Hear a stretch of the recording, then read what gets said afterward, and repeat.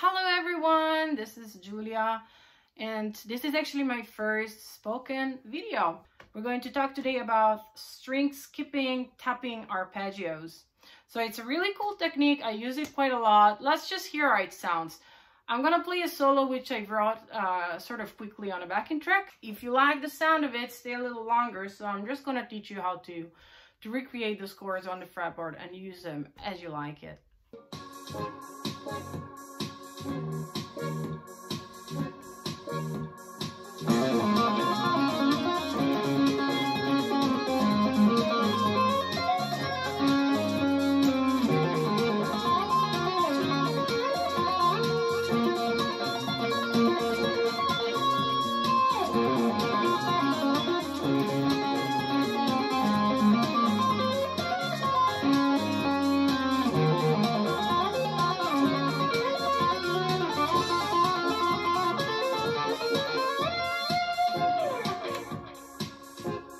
Just to give you a quick idea of the harmony that I was playing the solo on, we go from B flat minor 9 to B flat minor 11.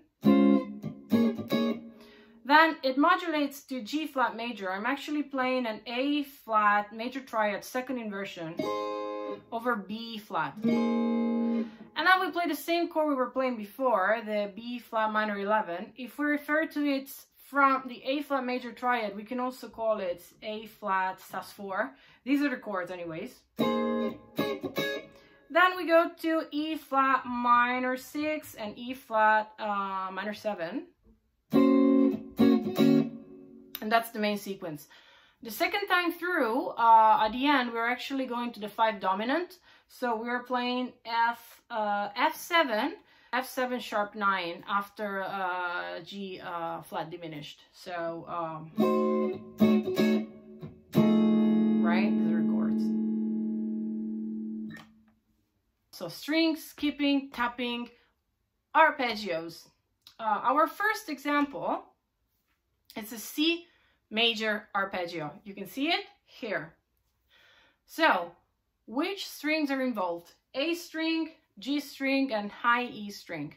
I personally use my index to tap. You can definitely use other fingers, whichever is best for you. We're gonna tap with our left hand index, our root note on the A string.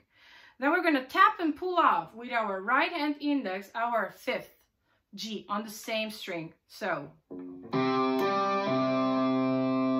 that's the sound we want. We're gonna skip a string. We are on G, right? We don't need to move the position of our left hand. We're gonna use, to tap our octave, our ring finger this time around. So we're gonna tap it, our octave, and we're gonna tap and pull off our major third with our right hand index.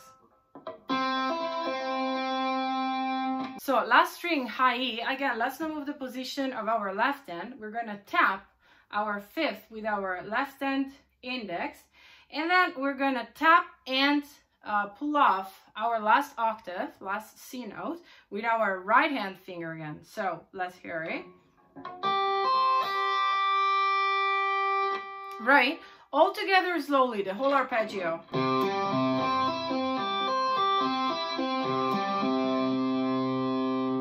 Second example is going to be a D minor.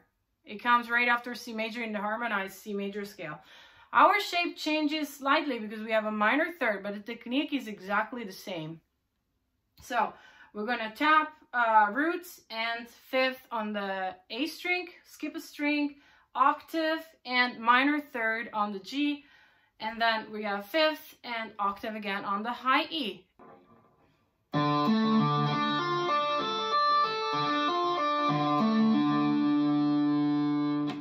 Right, so we have left one other quality, which is diminished. It happens in B chord in a C major harmony landscape. So, what are we adding? We are adding a flat 5. So the shape, again, changes slightly.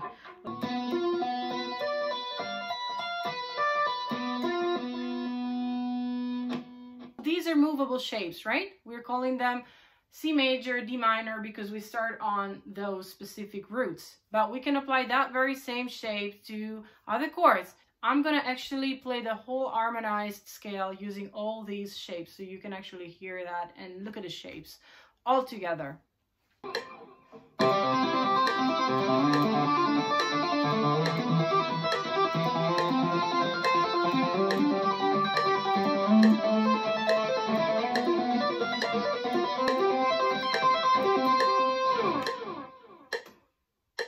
Let's hear now 7th chords. So same technique, but adding the 7th. They're actually easier shapes because they are closer together, as you can see. First example again is going to be C major 7. We're going to play root and major 3rd, this time on the low A string. 7th and octave, for C major it's a major 7th on the G, and then 5th and 7th, major 7th for C major again on the high E string. Technique is always the same. We're gonna keep the position of our left hand steady, and we are moving around with our right hand more, right? So let's look at the shape and try to recreate that one with our tapping technique.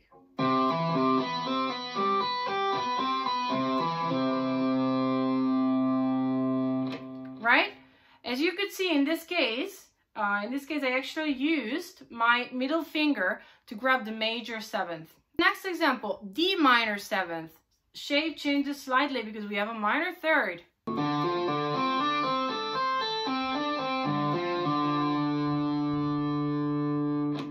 Right?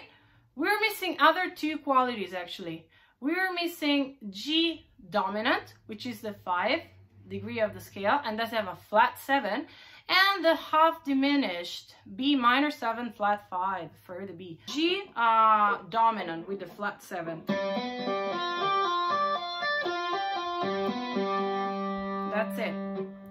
And the B minor 7 flat 5. So again, same thing, just slightly different shape. We have root note and minor 3rd on the A string. Then we have flat 7 and octave on the G, high E, flat 5, and the minor 7th again.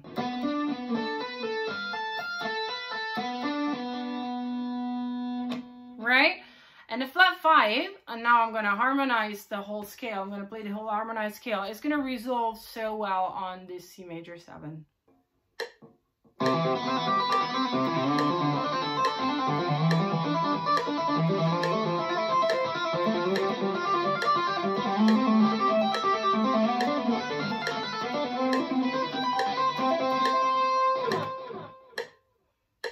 Another pretty cool way of connecting the arpeggios when harmonizing or when switching arpeggios in a solo is going up through an arpeggio and down through the other one. In this case, I'm going to switch the metronome feel. I'm going to have it going at 90. So in this case, what you're going to hear is going to be 16th notes triplets.